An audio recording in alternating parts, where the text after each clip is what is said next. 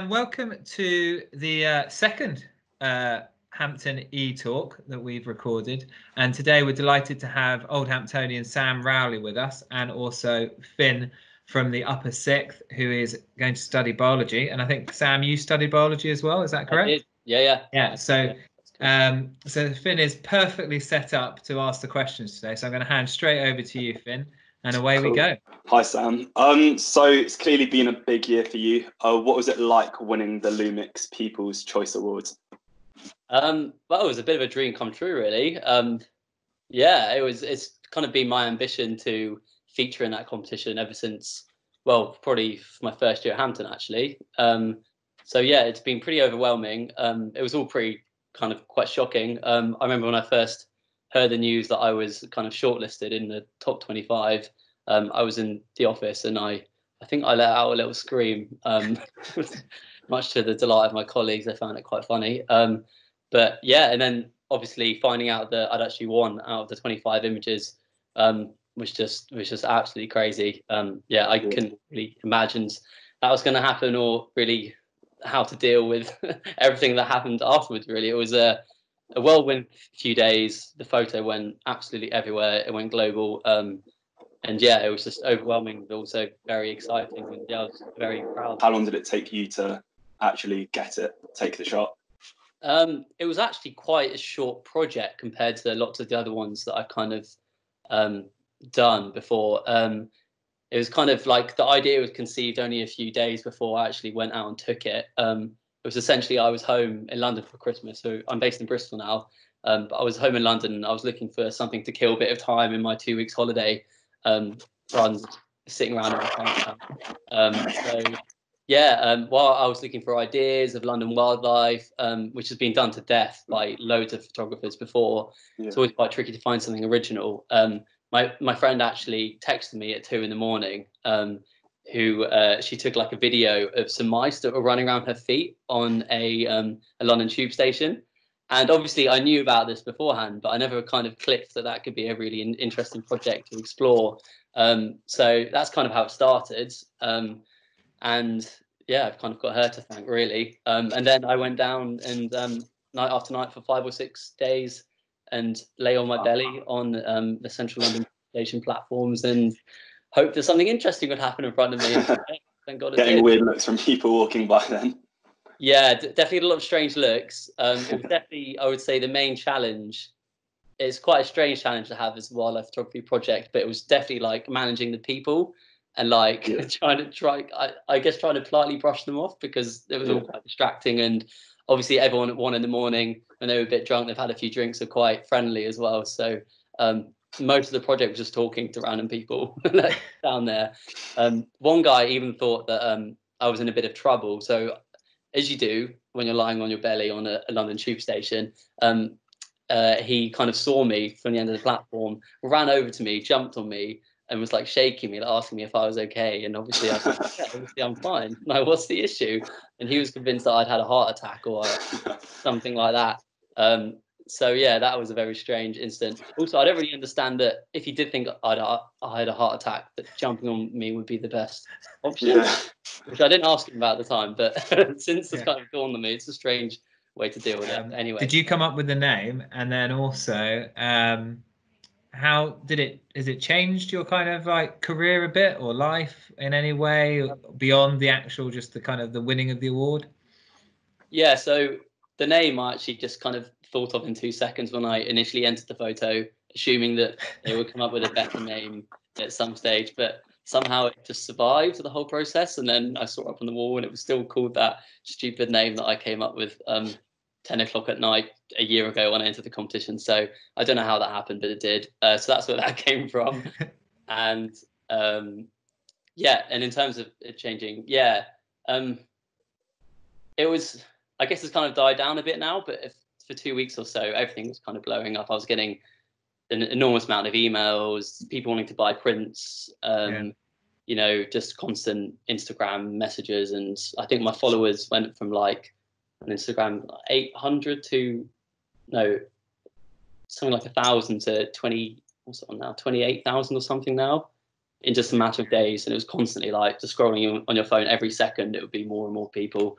It was pretty cool. But yeah, it was just constant just requests, and yeah, I was just really busy for a few weeks, having to also do my full-time job on top of that. Yeah, because I just didn't expect that it would happen. So obviously you've been doing wildlife photography for quite a while now. What's been like your best experience so far, and your best place to visit?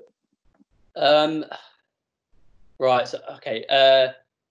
My best experiences aren't actually always taking the photos. It's actually kind of seeing people's reactions to the photos. I mean, that's what I've always tried to do. It's always like try to infuse people about the natural world as much as I am. And I think the best means to do that is via my photography. So it sounds corny, but I would say definitely actually one of the best experiences was giving an assembly at Hampton back 2015 maybe, just about some of my adventures and some of my photos. And yeah, I really kind of enjoyed the experience and kind of engaging with that many people who entertained by the whole thing. So that was like a really nice experience, definitely. In terms of stuff in the field, probably the most exciting time I've had is in a small town in Ethiopia called Harar, where I went for a few days after a film shoot and photographed hyenas there that are kind of like our red foxes around London. They're quite tame and they're found everywhere, but these things are enormous. They're like 5 times the size of a fox. Their heads, their mouth, you could fit like a human skull inside. And these things were like dogs. They would jump up at you. They would like beg you for food. Oh, really? So just kind of the interaction with them was pretty amazing, and kind of like learning not to be as scared as I was initially as well. Kind of like overcoming that fear. Like with all the locals laughing at you because you're screaming and like running away from a hyena, was like a really nice experience. Yeah, so yeah, that was amazing, and I got some photos that I was really pleased with as well. So obviously that was a good perk. Yeah, sounds really good. So like, when did your actual interest in like wildlife photography start? Did it start as you being interested in photography or wildlife, and one led to the other, or what really happened there? Yeah, it was definitely It's always been kind of like wildlife for me is the main interest, and as I kind of alluded to before, it's kind of sharing that excitement I have for it with other people. And I found the best means to do that was via photography. And then yeah, kind of got more and more serious with there, and I kind of enjoyed the creative process a bit more, and I kind of got hooked onto it that way. But yeah, certainly the wildlife kind of comes first. Yeah. So like, how did you get to where you are now? So did it start off as a hobby, and then when did you sort of realize that actually I want to take this further and this is what I want to do, more than just a hobby? I guess it was actually featuring in this competition when I was, I think, 12 in the young categories. I took some photos at Kew Pond, just my local pond when I was at Hampton. None of which were any good whatsoever, and somehow I managed to take this photo that was actually half decent, and still probably one of my best photos that I've ever taken. I'm pretty convinced it was. I don't really remember it because it was so long ago, but I'm pretty convinced it was a purely accidental. And I put them all into this competition, and yeah, it got in. And just going along to the Natural History Museum and meeting all these huge names in photography, and them being so supportive and encouraging, definitely kind of that switch went off the back of my head. This could be like a viable career. This could be a viable thing for me to pursue. So it kind of started from there, really. And then I just kept doing it and getting more and more support and encouragement and getting better and better. Then it kind of spiraled on. And then I kind of made that leap into wildlife film, which is what I'm doing in Bristol, which is pretty similar in terms of the principles. So yeah, it's crazy to think that, all of this can just start from one person saying a nice thing to you when you're 12 years old at the Natural History Museum. It's pretty cool to think that. Yeah. But, And so you've had so many good opportunities. So you've been, I think it's the Galapagos you said, and Madagascar. And how did those sort of opportunities arise to begin with? Yeah. So they were kind of, I guess, me thinking outside the box a little bit. It's very difficult to become, I guess, a professional wildlife photographer. Just kind of get stuff handed to you on a plate. There's only 2 or 3 full-time paid wildlife photography jobs in the world, and they're all with National Geographic. So it's pretty crazy. So you kind of need to do it all off your own back. So those 2 were in my university summers. The Galapagos, a distant family friends. There's a long connection is a biologist out in the Galapagos, and he basically managed to land me a volunteer photographer role at a scientific foundation out there. So they paid for a lot of my expenses, and they put me up for a couple of months, and I basically just followed the scientists around and went off on all their expeditions around the islands, just taking photos of the whole process, which is really cool. Then the Madagascar one, I really want to do something really similar. So I tried my luck and I emailed all roughly 50 of the eco lodges that are out there, and basically saying, look, I take photos, I can take photos to help promote your business. In exchange for like flights and stuff, can you do this? I got one reply out of 50, literally one reply. And, yeah, that managed to come to fruition, and I was out. Yeah, I got to spend about a month out there, which is amazing, out in the jungle. So yeah, it's definitely thinking a bit outside the box to get these opportunities sometimes, because everyone wants to do it. So it's really quite. So what's sort of next for you at the moment? What project are you on or looking forward to at the moment? Obviously, the situation right now. Yeah. Don't need for really much, but yeah. Well, I've actually managed to kind of sustain a project during lockdown. So there's a cemetery here at the end of my road where I've been kind of doing my daily exercise in.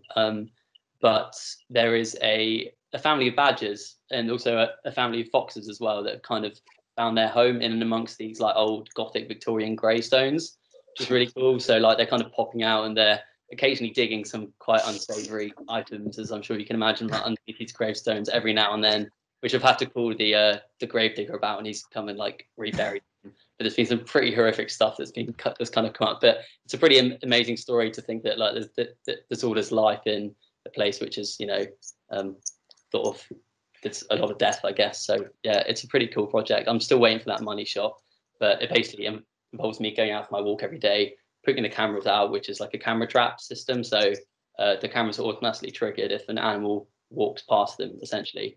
So it means that I don't have to sit for hours in the field getting these shots. That the technology can do it for me. So I've managed to do that throughout this whole process, which has been quite good. Just on the kind of with the lockdown at the moment, and there's been lots of kind of watching. I've actually watched a bit of Spring Watch as in lockdown, but talking about wildlife returning to urban environments. Have you managed to kind of witness any of that, or is that something that we think that people are kind of more conscious of now? Or I do think there's an element of people kind of it's quite a popular news story that wildlife is returning so quickly. I don't think it's been the case in everything that's been reported. I know that there's some instance where people have used old images and videos from wildlife in the city, which I've seen before, and people were saying this has just happened, but it isn't true. But there's definitely some instance where wildlife is kind of returning to places where you wouldn't expect them to. So on the Spring Watch shoot recently, I was actually doing a recce for one of the new live locations where they're going to kind of station all the presenters and have the main base and stuff from a place in Wales, and it was like a really well-trodden, quite busy nature reserve up until obviously a month or two ago. And I don't know if you know what a tawny owl is. It's one of the British species. I think there's only about 10,000 of them. Anyway, I was just walking along the path, and no one had been there for 2 months. It was really eerie. It was a bit of a ghost town. You go in the hides, and all the logbooks would be full of bird sightings, and then it just stopped on like whenever it was, the 14th of March, and there was nothing. Yeah. So it was quite eerie, and there was a tawny owl actually sitting at eye level, which is pretty unheard of, on the branch over the path, on the main path of the nature reserve, which you would never normally see.